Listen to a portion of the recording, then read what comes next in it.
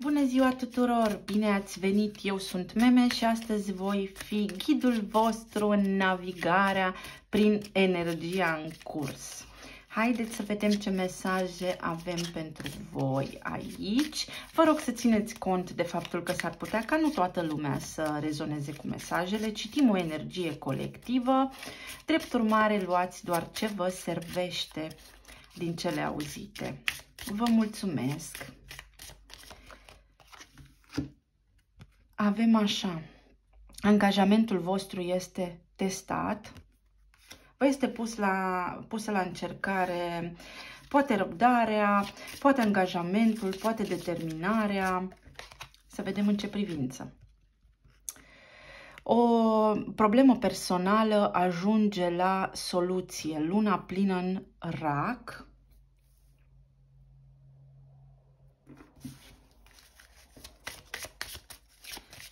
Și, uite, a căzut singură. Nimic nu este bătut în piatră, viitorul nu este scris. Iată, dragilor, că aici vorbim despre o frecvență a energiei feminine, o energie feminină care este pusă la încercare în ceea ce ține de lucrurile pe care și le dorește, da? Ce angajament ne luăm noi, fie în relații, fie la serviciu, fie față de noi înșine, care ar trebui să primeze de altfel. Viitorul nu există pentru că timpul există doar la prezent, da, la timpul prezent. Ceasul este inventat de oameni, așa cum am spus și în clipurile anterioare. Adică în fiecare moment din viața noastră noi avem doar ce trăim acum. Și voi și eu acum avem asta. Da? Mâine vom avea un alt moment prezent, iar în trecut a fost tot un moment prezent. Bun.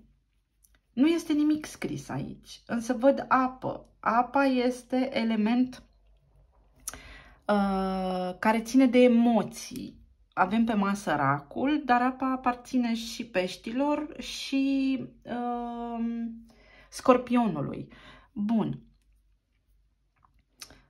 Scorpionul din adâncuri vede lumina, iar peștii văd infinitul cumva. Avem pe masă așa ca și guvernator pe Pluto, pe Neptun și Luna. Luna poate vorbi de conflict interior, Neptun poate vorbi despre a putea accesa infinit posibilități în viața noastră, dar în egală măsură și despre a fi ușor naiv, despre a face niște proiecții care nu sunt solide, care nu sunt neapărat conforme cu realitatea, despre a ne imagina noi lucruri așa în funcție de cum gândim noi. Și Pluto vorbește despre transformare, despre lucrurile pe care noi ar trebui să le luăm în calcul în viața noastră și despre a transforma în permanență, da, energia cu care lucrăm. Haideți să vedem despre ce este vorba aici.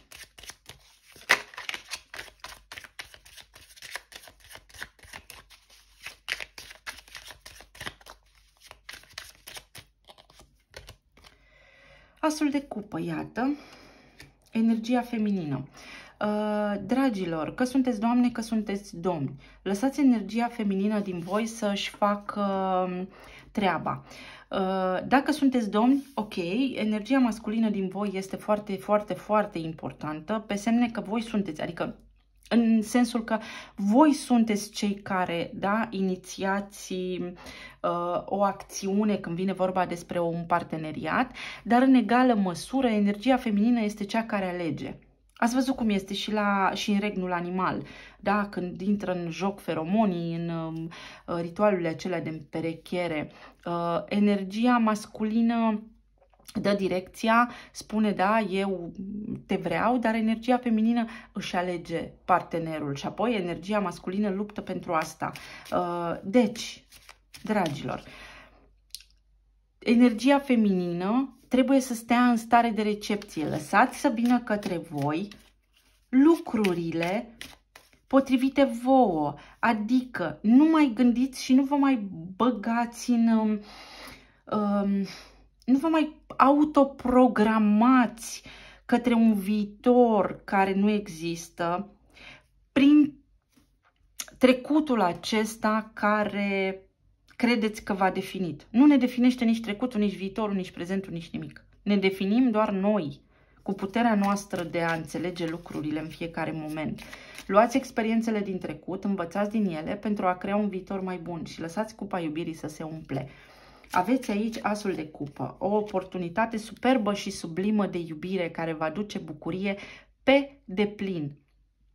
Bucurie majoră, o bucurie majoră se află aici în fața voastră. Voi vă uitați către ea. Iată, luna.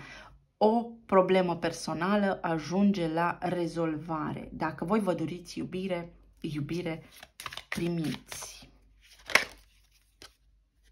Iată, wow, împărăteasa, din nou, simbolul lunii aici, da, pântec, energie feminină.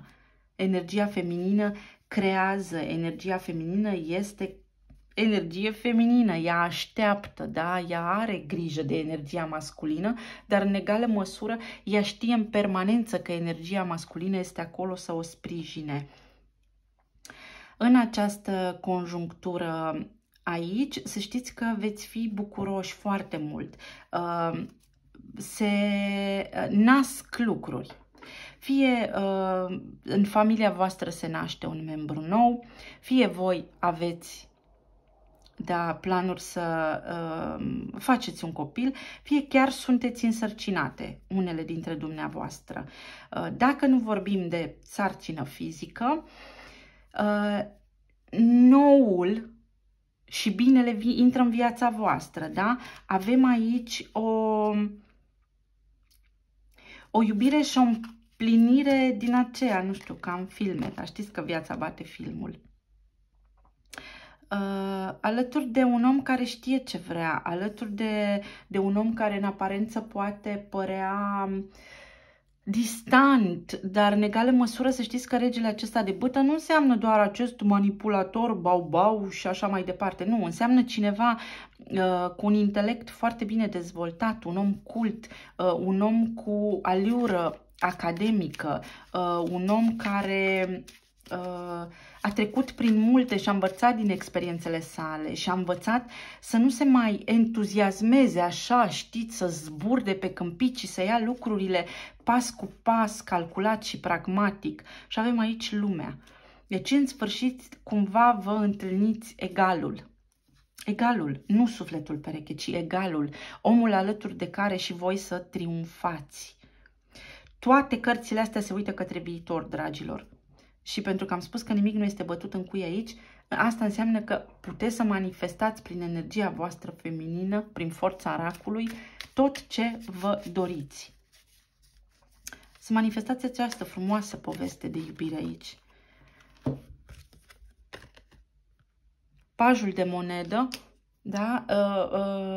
O intenție serioasă, da?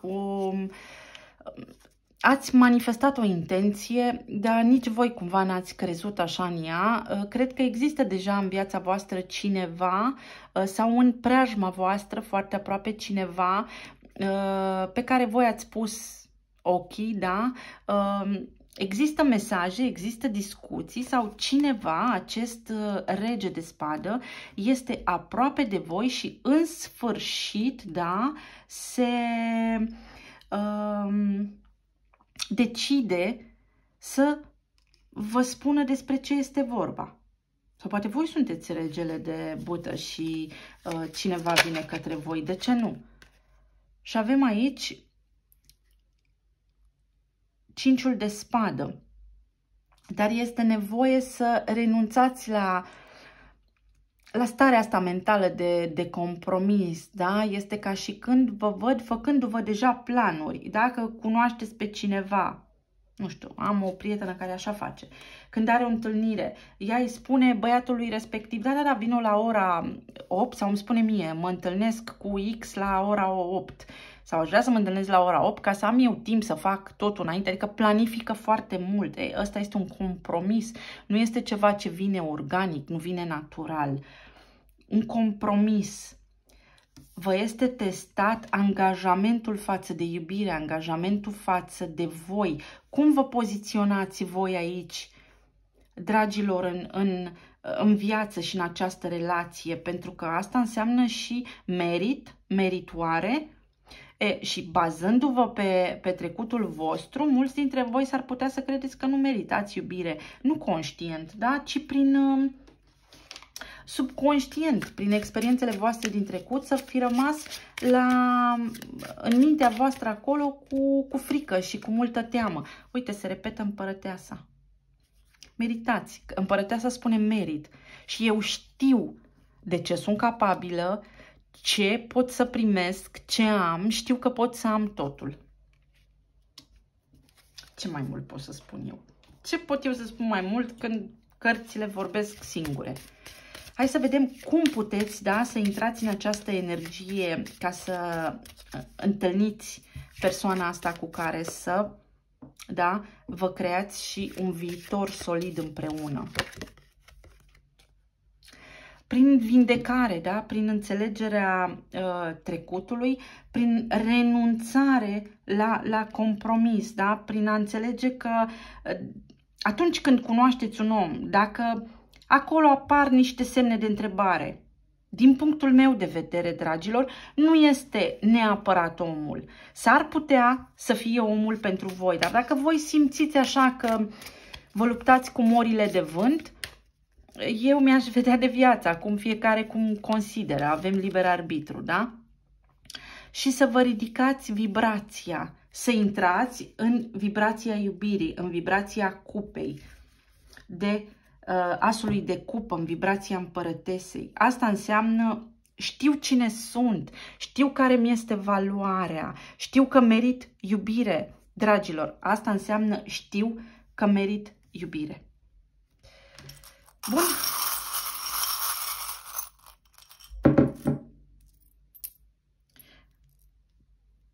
Avem aici energie de Capricorn. Capricornul, să știți că cere mult, el impune, cere respect, el vrea să conducă lucrurile, are o doză așa de atașamente și de exigență și dacă lucrurile nu sunt neapărat conform planului, nu sunt bune.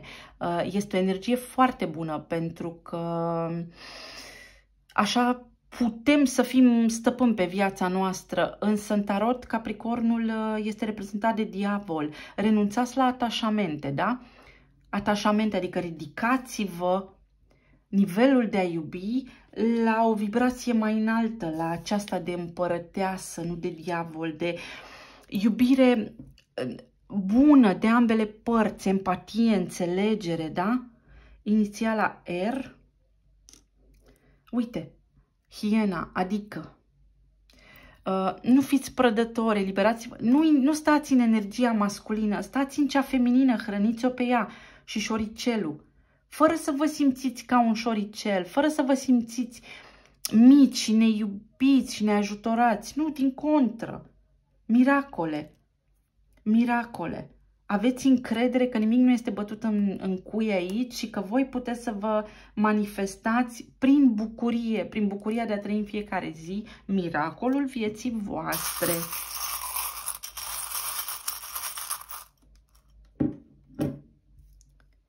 Umbrela și steaua, sub cerul liber, iată. Steaua înseamnă vindecare și umbrela înseamnă că, indiferent de situație, aveți ajutor, da? Aveți protecție, găsiți soluții în toate. Ca și semne astrologice avem aici pe masă așa: racul, toate semnele de apă,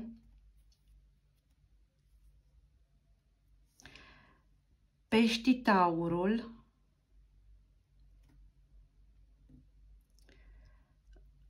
vărsătorul, capricornul,